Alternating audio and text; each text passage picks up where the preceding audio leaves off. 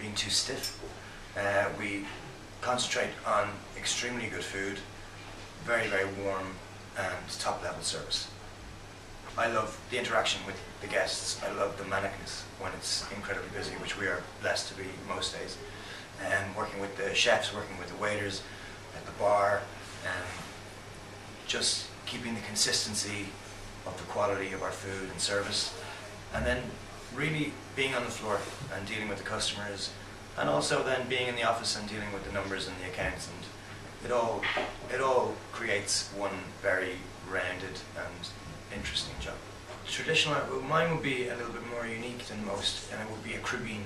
So a crubine is pig's trotter, and I'm a big fan of interesting, different kind of foods, using maybe cuts of meats that other people don't usually have, or fish that people don't usually eat, and with that, I don't know, any kind of Irish vegetables. You know, I'm a big potato fan, obviously, being Irish.